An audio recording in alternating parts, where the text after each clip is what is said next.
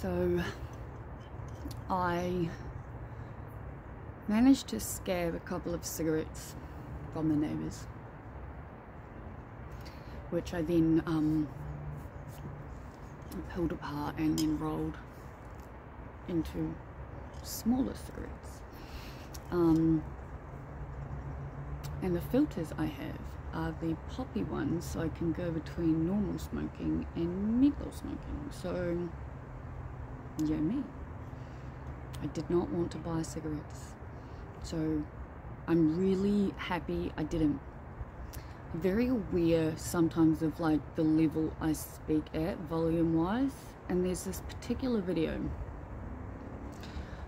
I have absolutely no idea which one, where it's really hard to hear me, and I think it's because of how quiet I'm talking.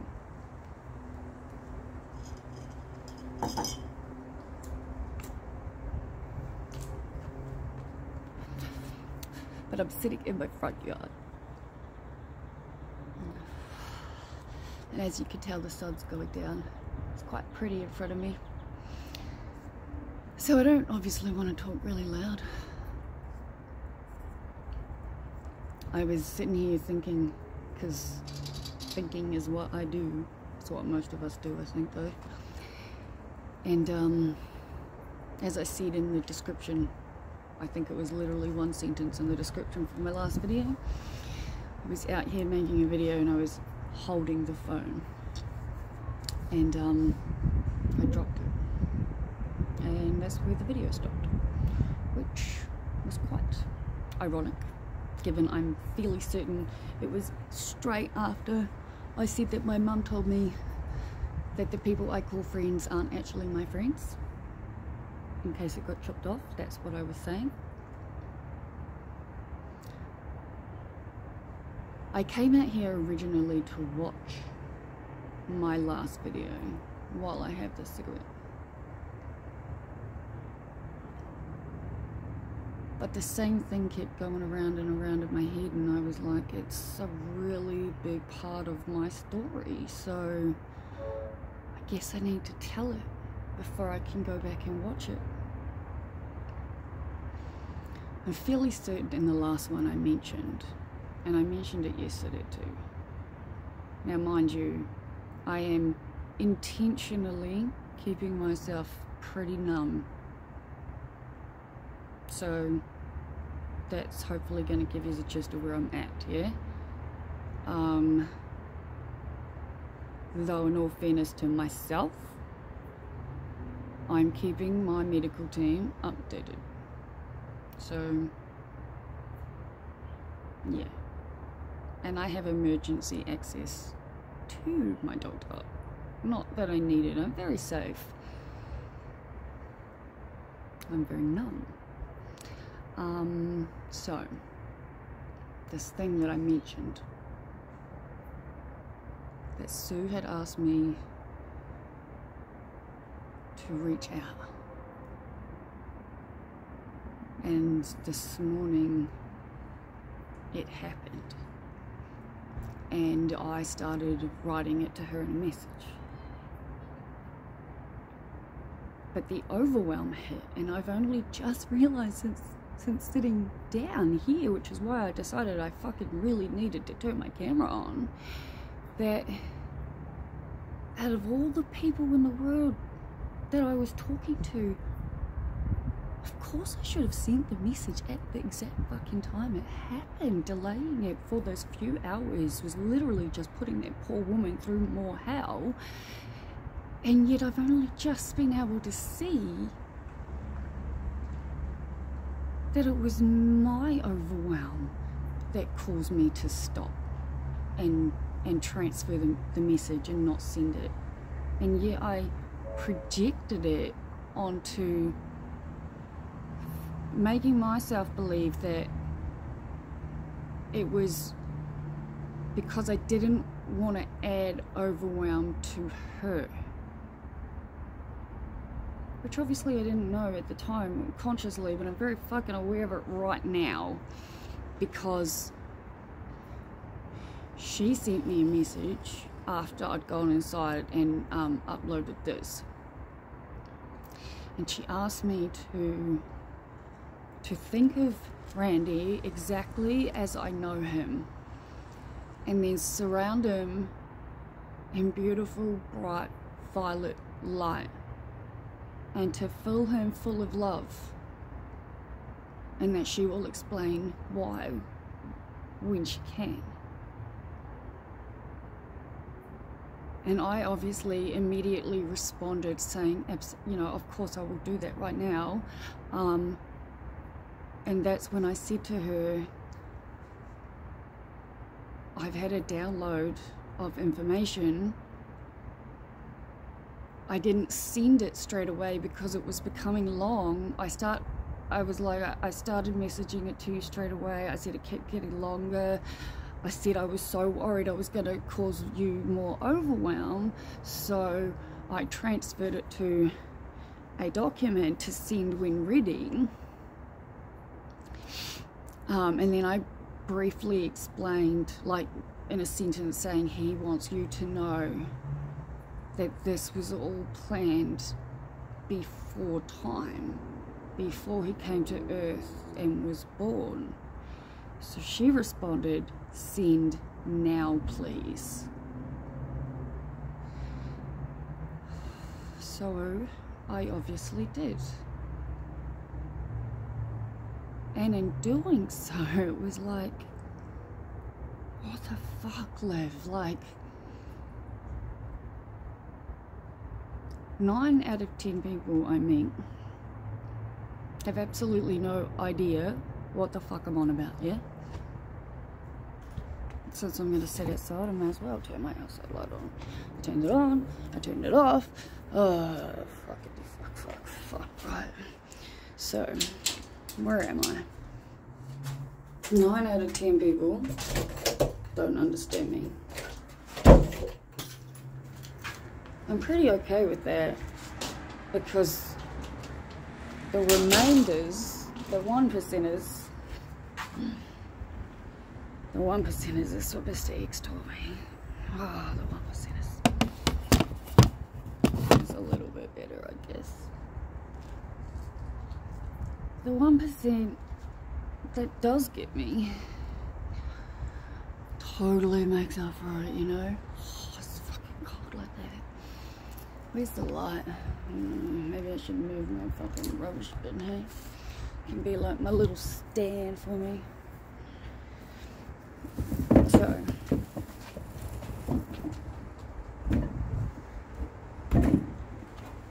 my computer fucking stupid camera isn't really working because there's no sound. The fucking microphone's doing whatever it's doing, and I don't remember how to fix it at the moment. Might have something to do with not enough room on the damn thing. I don't fucking know. But yeah, I obviously sent Sue what I had happened, like the information that was like not there and there the next downloads. Like I said, that's what I've been calling them for the last 6.5 years. I'm clear cognizance? No, I don't know. I'm the one where I have lots of abilities, right? But it was only upon sitting down now and realizing all this fucking shit that I have realized there's no fucking wonder I'm all over the place and I'm overwhelmed and I'm just fucking whatever the fucking fuck, yeah? That's...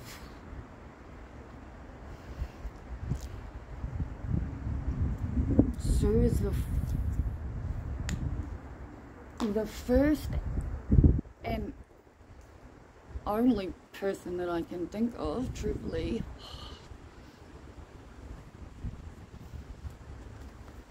Hello, Mr. Mosquito. Please don't bite me, and I won't kill you. It's a big fucker. Right there.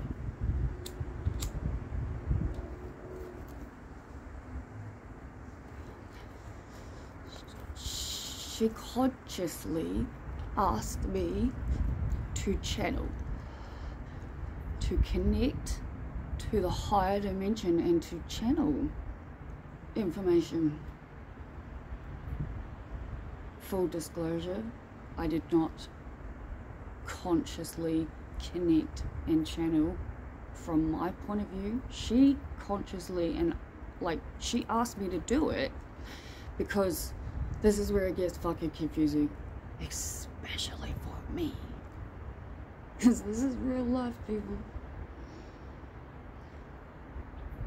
This stuff that happens, this connection, these feelings, these understandings, I definitely am living them, I'm experiencing them. What happened and what happened, what I saw and was able to see and understand and then relay to my friend's mum brought her something that she very much needed. And I sure as shit don't make this stuff up. That would be fucking disgusting on every level. And, you know, like, people with abilities to connect, nobody believes, because there's so many fucking liars out there, out to make a buck, out to make this, out to rip off vulnerable people. I have been ripped off by so many people because I'm a trusting, believing, fucking vulnerable person, but I also have abilities that I, as it stands, at the age of 36 and 255 days, so I can keep track of exactly how old I am since I started these videos on my birthday, have absolutely no idea how to do intentionally. So if someone was to come in to me and be like, Liv, prove whatever you're saying, I'd be like, I don't fucking know what you want from me, yeah? I don't. If I knew how to do that, I'd have won the lotto 10 times by now, or more, you know? Whoa.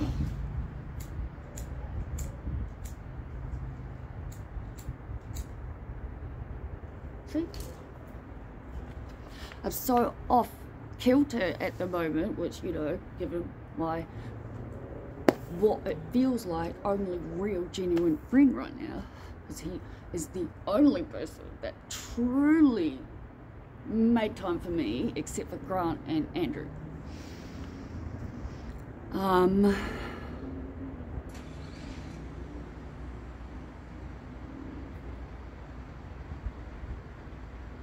His mom, she asked me to do something that, like I said, I don't consciously know how to do any of it. But there are people out there who genuinely do, because there really is so much more going on than what we can see. Fucking intuition, man. I've got my gas lighter thing that it lights easily. Oh, I didn't think I'd need that. Intuition every time. Our higher selves, they know. They fucking know. Randy has made it real clear that we're not supposed to know why this happened yet. What the only thing we need to do, and this is what I shared with his mum, is to focus on how much we loved him, how much we love him, how happy and fun and bright he made our lives by being a part of them.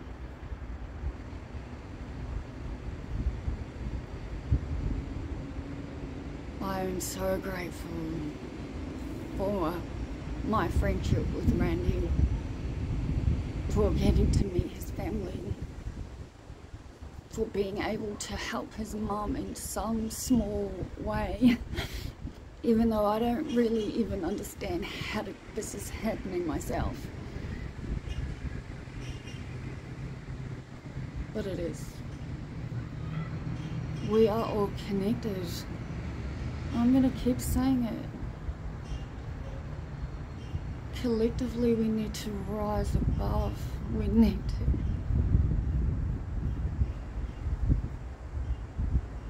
But I'm focusing on love right now. I'm focusing on every single thing that I have to be grateful for.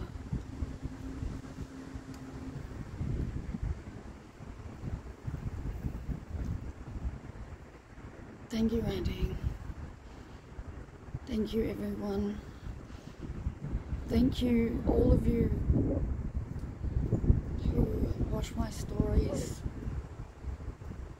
who send me the love,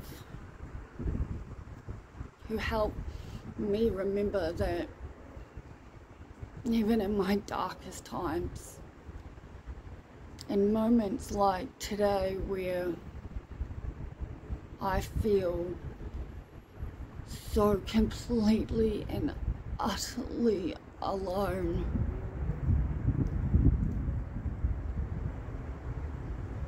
that I'm still surrounded with love.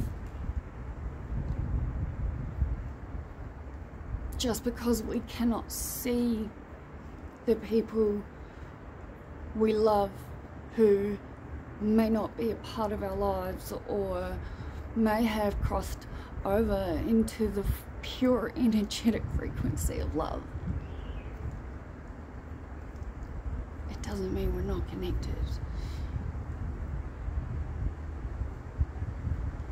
Love those people you love. That's what I'm going to take as my biggest takeaway. I love all of you, my family, my friends, my sister, I love you. My brother, I love you. Mom, I love you. Mr. X, I love you. And I feel so connected to you right now. If I close my eyes, it's almost as if I can feel your arms around me. And Randy, you're beautiful, amazing, clever, kind, caring, intelligent soul. I love you. Thank you for being a part of my life. Thank you for showing me that I'm worthy of having a friend exactly like I am. Thank you. Thank you.